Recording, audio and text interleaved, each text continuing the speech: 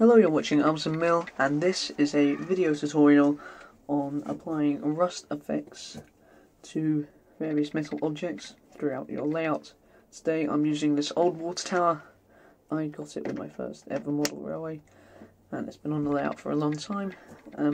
So rust effects, I am going to be using these Modelmates Rust Effects paints. Now I got these all the way back at the National Festival of Railway Modelling in 2012. That's how long ago it was. But these are very good. They go on pretty much clear, and when they're dry, it makes it all look rusty.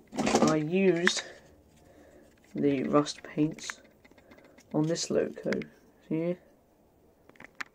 It's not focusing, but I think you guys have all seen this before.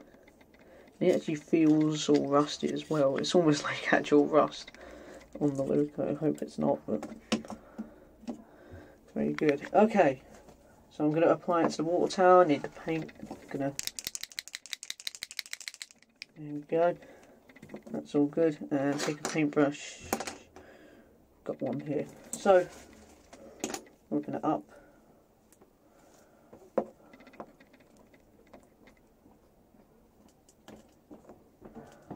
Right, can't get it open. Hey, open it up. Try not to get rusty fingers. And that is the stuff that you're looking at here. You can see it's got all rusty around the edge when it's dry, but that's the stuff. Now you don't want too much of it at a time. So I recommend that you fold this out here, and then you can get the paint from this little, from where it collects on the lid, before actually diving into the bottle and getting the paint out there. So get my paintbrush.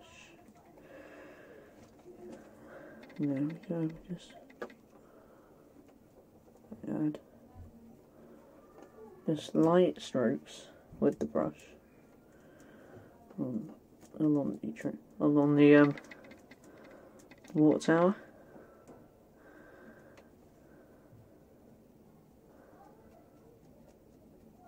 So I'll do it horizontal, and I'll do it slightly vertically. There we go. It's also very good when the paint runs out, so it's much lighter. Let me zoom in for you guys there. Yeah, that's pretty good. Okay, so it's drying already, as you can see, and it's pretty rusty there. It's rustier on there than it actually appears. Rusty on the camera, but you know, on the other side it's going to be difficult, I can tell.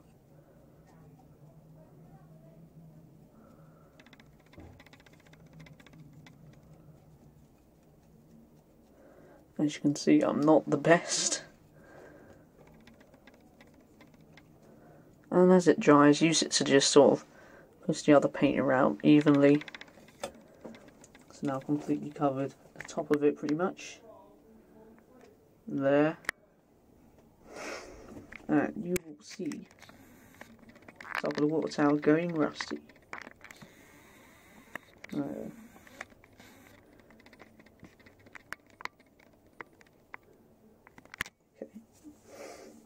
So that is very rusty at the top. Good. So you've got to think about where there would be rust, which I have not done very well. Yeah. I sort of spread it all out. Put a little bit on the on here. There we go. And just remember to leave some areas clear of the so then it's not completely rusty, looking like it belongs in a scrapyard, but it's presentable. Guess I'm not being very careful here, but I recommend that you guys make sure, of course you haven't got too much on your brush, but make sure that it's all dry. It's very quick drying. This is dry at the top here. Make sure that it's all dry before you actually turn it round if your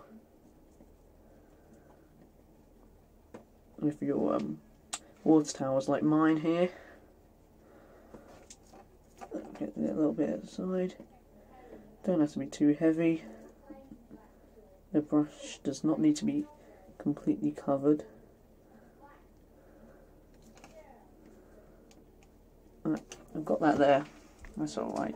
I'm going to let that dry for a little bit. So that's what the other side's looking like. It's looking really cool. I really like that.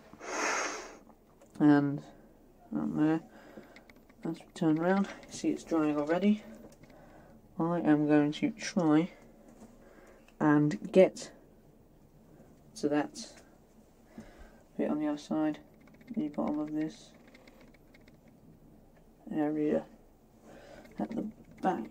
Apologise for the poor view, but there we go. So it's pretty much rusty all around that on the other side, and then some, I think just some little patches of rust down here,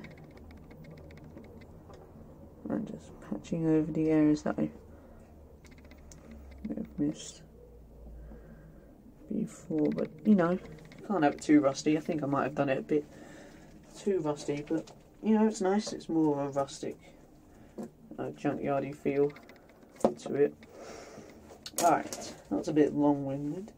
This video, it's just been one shot for a whole 6 minutes, but you know, it's looking much better, and it's just a little simple way you can make your layout look more realistic. This will work on other things. I imagine this will work on the tracks if you're very careful. It will definitely work on locos and maybe other metal bits. For example, it will probably work just a set of wheels we have lying around. It would probably work well on these two. It's kind of yellow, but it'll probably work well on these two. So you know, any other metal things you have, for example, those matchsticks, once you've painted them, who knows, we could put a little bit of rust on them, or the netting to make it look rusty. Anyway, there you have it. There's my water tower. You see those little bits of rust coming through there, as well as on this side. Okay, so there we have it. That was very short and simple. Probably not the best I could have done, but I hope you enjoyed it, and I hope this has taught you something. Thank you very much for watching. You've been watching ElmswoodMill. See you next time.